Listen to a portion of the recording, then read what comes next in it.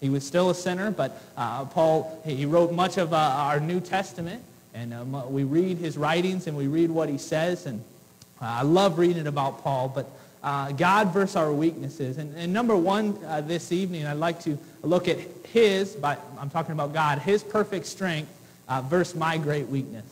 His perfect strength versus my great weakness. The word perfect there that we read in verse 9, for my strength is made perfect in weakness. That word perfect is to make perfect complete. It's to carry through completely, to accomplish, to finish, to bring to an end. To complete is, and I love this, it's add what is yet wanting in order to render a thing full. It's to add whatever is necessary to finish the task. That's what this word perfect means, to bring to the proposed goal, to accomplish something. That's what this word perfect means. So my grace is sufficient for thee, for my strength, God's strength, is perfect in weakness. Now God doesn't have weaknesses.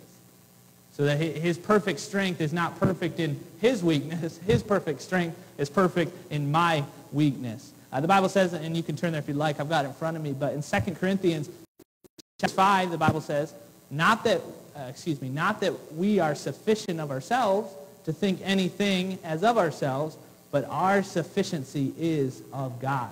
Sufficient is enough to meet the needs of a situation. I think each of us here could say, especially it seems to be brought even closer to our attention, but these last few months even, but much of our lives we've come up against maybe situations or problems or times where we felt insufficient, where we didn't feel like that we had enough to meet the needs of a situation. If I asked us to raise our hands, many would say financially we felt insufficient before. We didn't have enough to meet the needs of the situation. Maybe we didn't have enough to pay that bill that was due, or we didn't have enough to get the groceries that we needed. And we could go on in each area of our lives, but we all know what it's like to be insufficient, not having enough to meet the needs of the situation. Let me give you just real quick four ways things that Paul realized. I think Paul realized he was strong. Paul realized this. He was strong when he realized he was weak. And again, that doesn't make sense. It doesn't make sense that my very strength lies in the fact that I understand that I'm weak.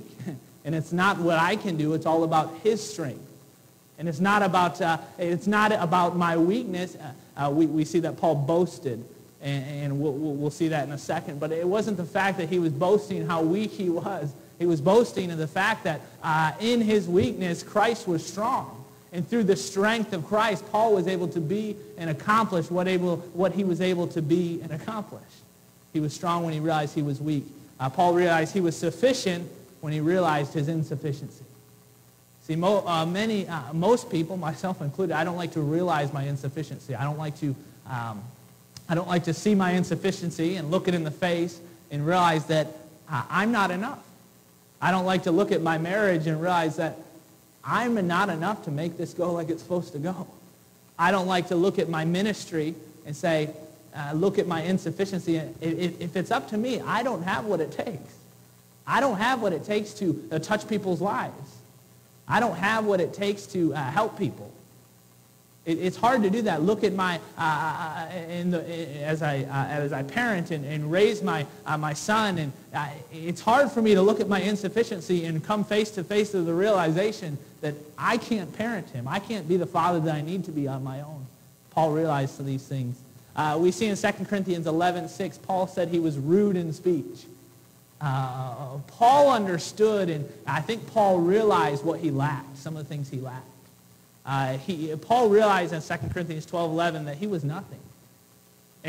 But he says, and I know it's in at least two portions of Scripture in Corinthians, but he says, he wasn't any less than the chiefest of the apostles.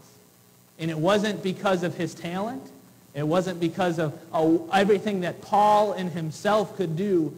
Paul realized that it was in his weakness he was strong. In his insufficiency he was sufficient. Paul knew that God's strength was perfect in his weakness. He realized that no matter how weak he was, God's strength could do whatever it was that God wanted him to do. Now there are some, and I've heard this out so many things, people will tell me that through Christ, everything's possible. And that is true. But the context there being is not that through Christ I can do whatever I want to do. The context is that through Christ, he will do his will through me if I will let him.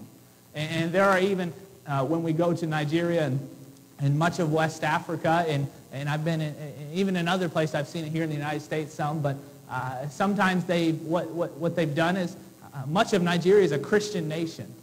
They claim Christianity. In fact, many Nigerians I'll run across on the street, not run over, but something like that. But many Nigerians that I'll have the opportunity to meet, if I ask them the question, if you were to die today, are you 100% sure you're on your way to heaven?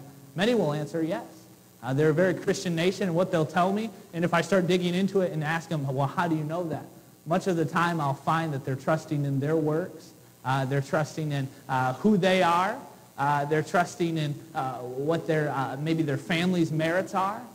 And what some of them have done is taken Christianity and then some of their older religions that have come out of their tribes and mixed them together, and they come out with this idea that God is all-powerful, so he can will them to go farther than they ever could. But they're not even saved yet.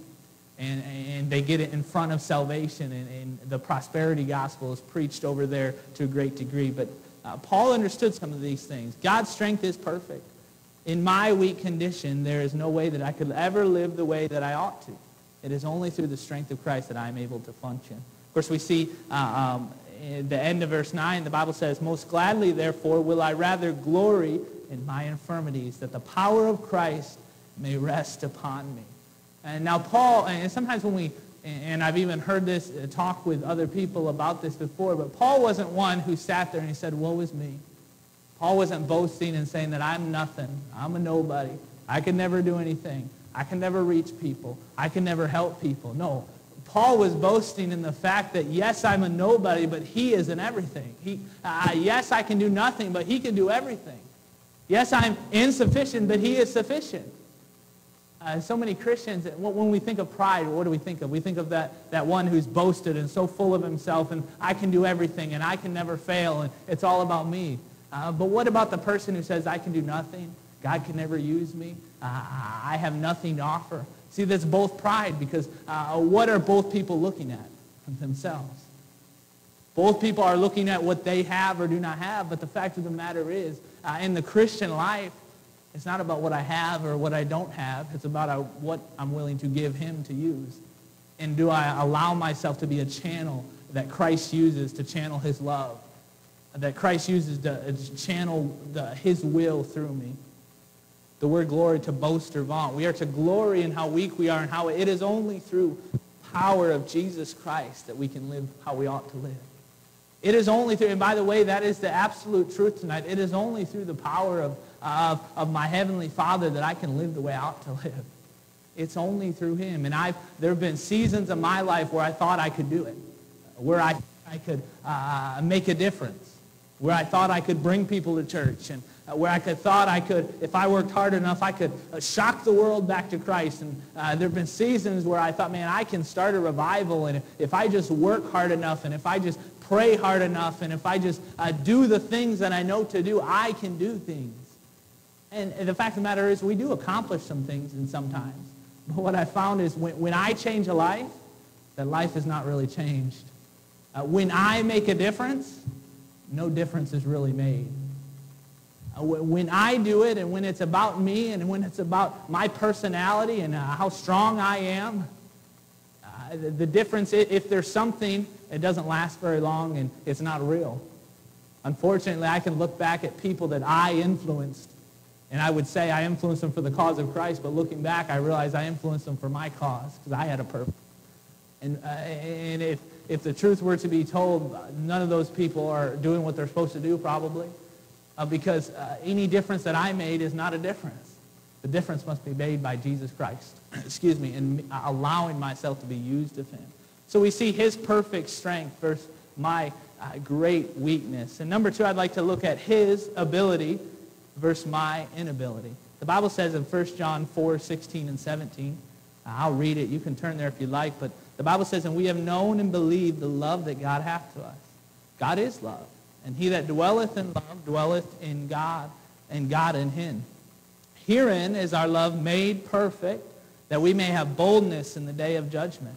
Because as he is, so are we in this world. That was 1 John 4:16 and 17.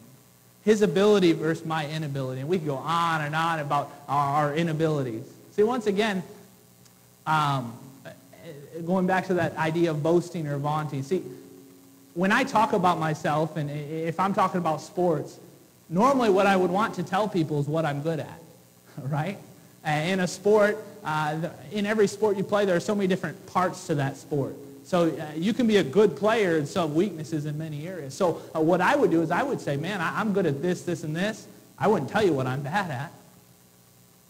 But it's amazing that Paul, and it goes against our idea to boast or vaunt in the fact that what we're not good at, we like to say what we're good at. But the fact of the matter is, in the Christian life, we could say, really, we're not good enough at anything, so we have nothing to boast or vaunt in except his power and who he is.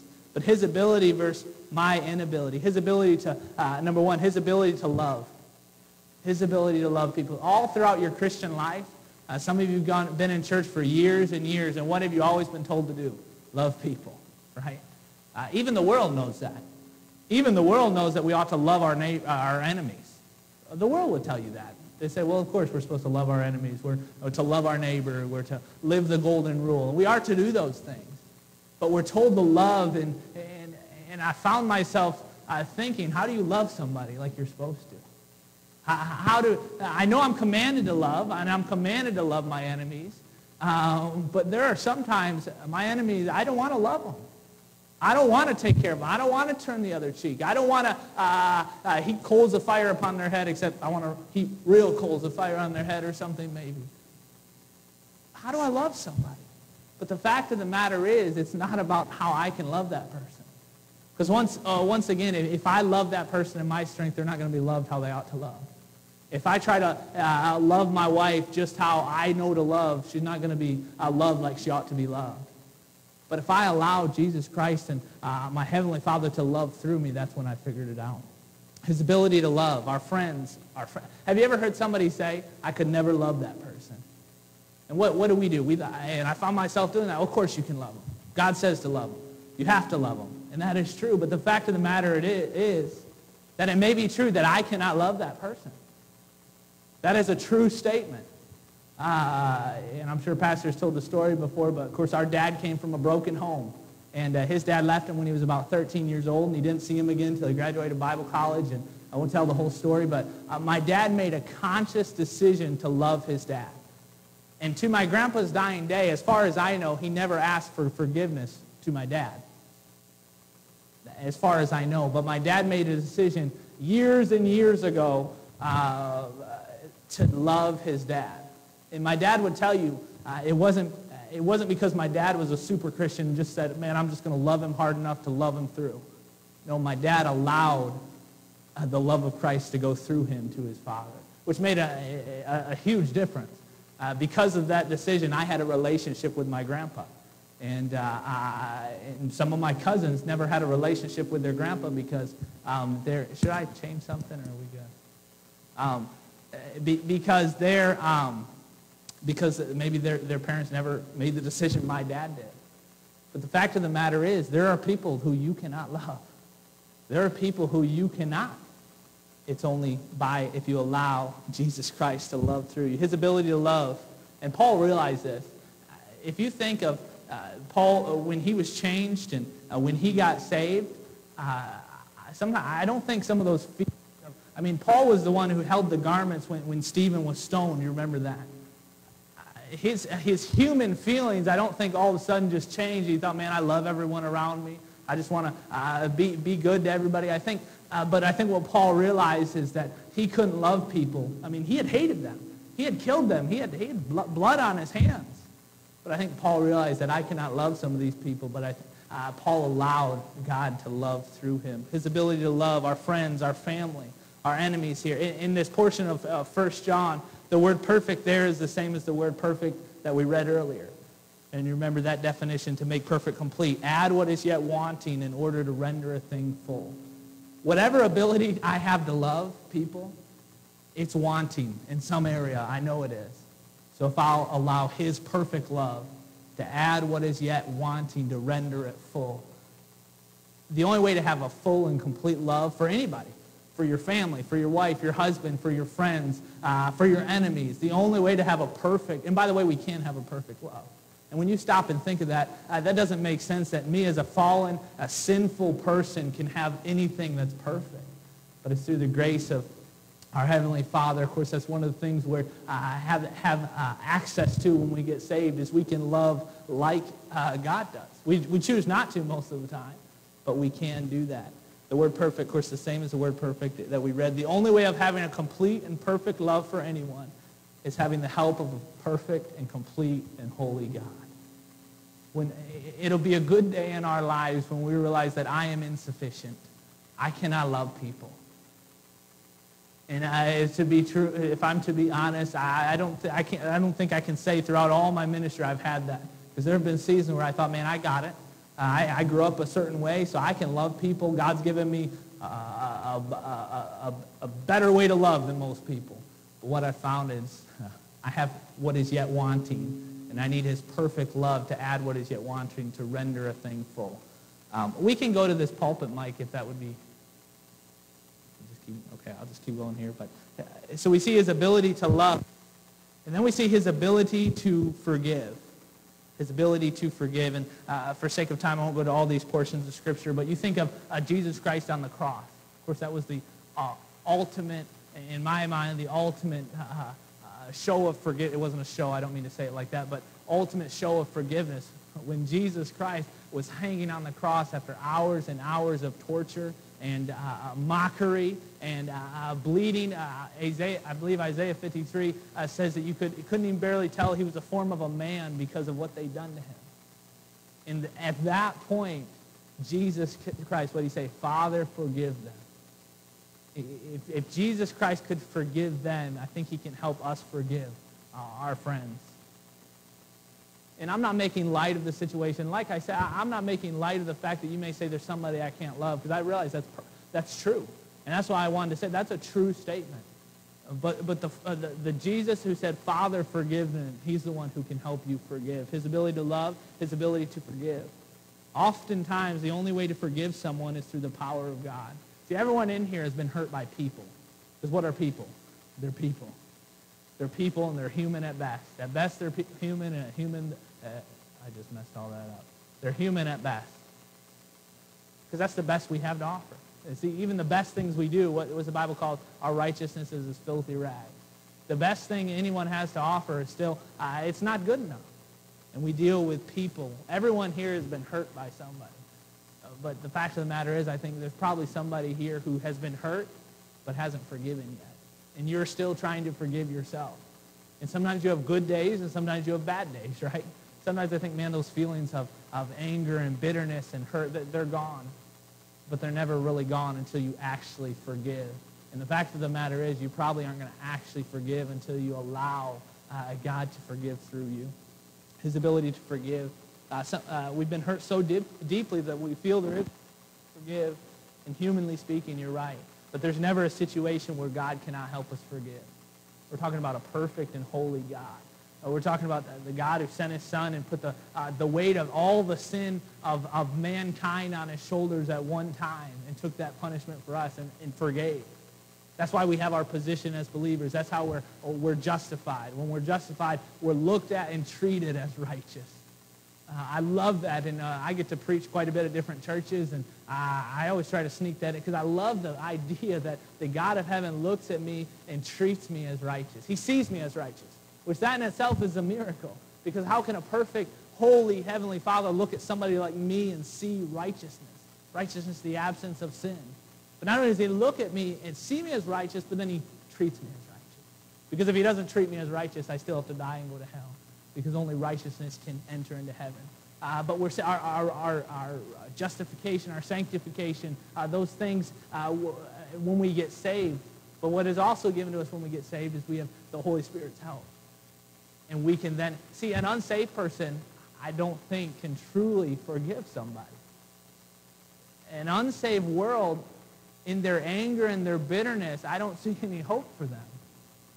Because those people who are truly unforgivable, You look at down through history and people who did terrible and heinous crimes, and humanly speaking are unforgivable. They've been forgiven. If they would ask it, they'd be forgiven by our Heavenly Father.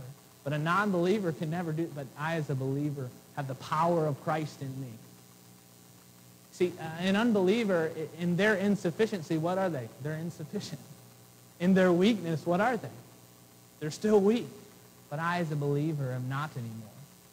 I have the strength. And by the way, when you have put on the perfect strength of the God of gods, you can't get any better than that. You can't be any more strong than that. His ability to love, his ability to forgive. God has forgiven the sins of the whole world. I think he can help us forgive. And I know that's sometimes can be a touchy subject. It can be a hard. And I'm not sitting here once again and saying this is something easy that happens, but I'm saying we do have access to the power of our Heavenly Father. His ability to love, to forgive, his ability to care. His ability to care. Wait. You know, there are people who I think I can never care for. Some people just turn you the wrong way, don't they? Whether it's how they wear, how they talk, how they look. Some people, at my very human roots, I don't want to be around them. There's only a couple people in this room. No, I'm joking. There are some people I would rather not associate with. And to be honest, some people, it goes farther than that. I drive by somebody, I think, man, not only do I not want to associate with that person, I'd rather just blot them out of my memory and not even care about them. It's just another person. I'm ashamed to say that I've thought those very thoughts before. But see, I'm saved now. I'm a Christian. And I have God's help to care for that person. So you can say, I can never care about, I can never take the time to help that person. But through Christ, in your weakness, his perfect strength, which includes you caring for people. And by the way, he's commanded us to care. He's commanded us to love. He's commanded us to forgive. These things I'm talking about, they're not choices and they're not ideas to consider. Well, should I forgive?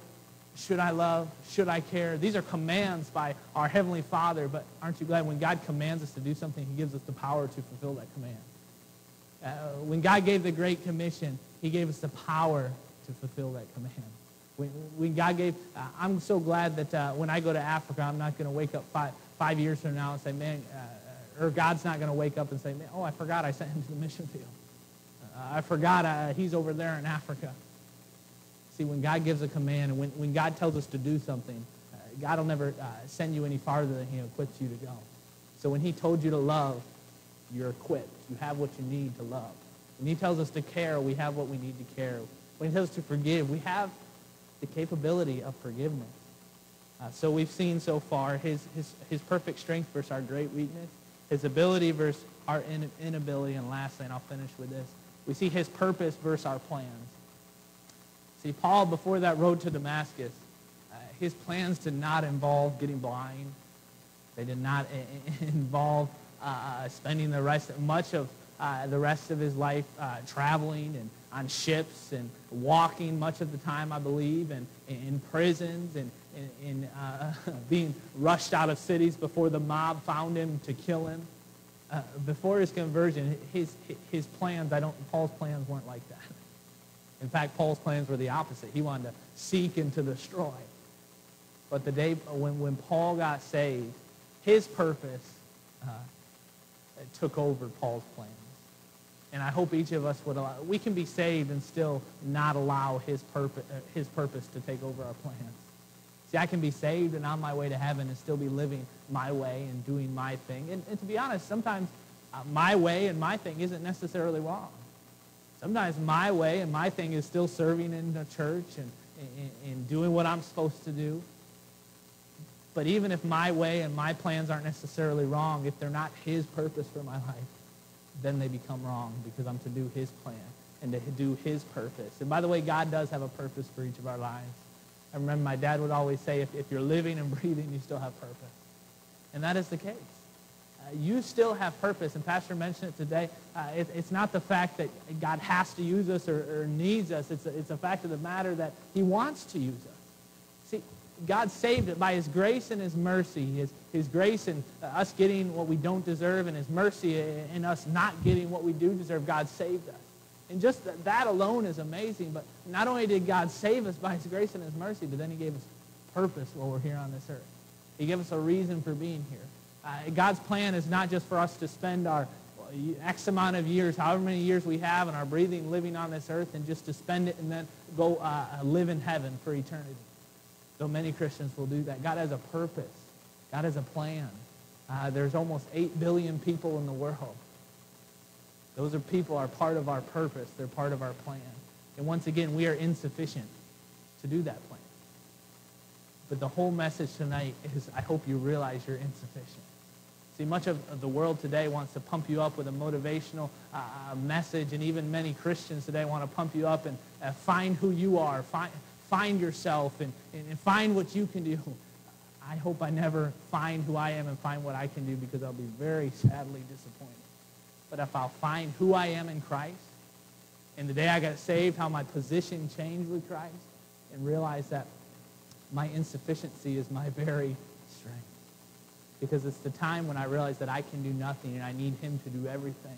That's when I think God can truly work and truly start to move in our lives, and we can truly start to find his purpose versus our plans. I hope you think about that tonight. And I know it's not a Christmas message by necessarily any means, but I hope you understand and be encouraged that it doesn't matter who you are. It doesn't matter where you've been.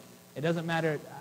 All of us here could, if we were to write an essay on the disappointments and the times we messed up and made mistakes, some of your papers would be longer than others, but we'd all have a really long essay and really long paper showing all the things we messed up and done wrong to this point. But guess what? His strength is still greater than our weakness. Not only is it greater, it actually, we allow him to work through our weakness. So I challenge you to think about that, and I think God can use us just like he used the Apostle Paul. I'll pray and turn it over to Pastor. Dear Heavenly Father, thanks so much for all you've done. Father, thank you so much, and help us to understand how insufficient we really are and how weak we really are, and allow you to work through us. Father, I ask that you would just do whatever you'd want to in these next few moments and days and months. And Father, help us just to yield ourselves wholly to you and hold nothing back, and allow you to do with us what you'd want to do. And it's your Son, Jesus' name, that we pray.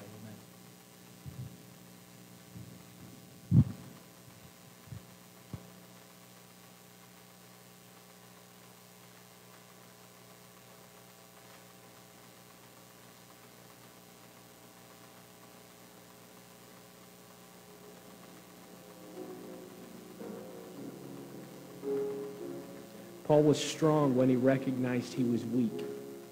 Many times we won't admit that in our lives. We know, we understand, we can do it.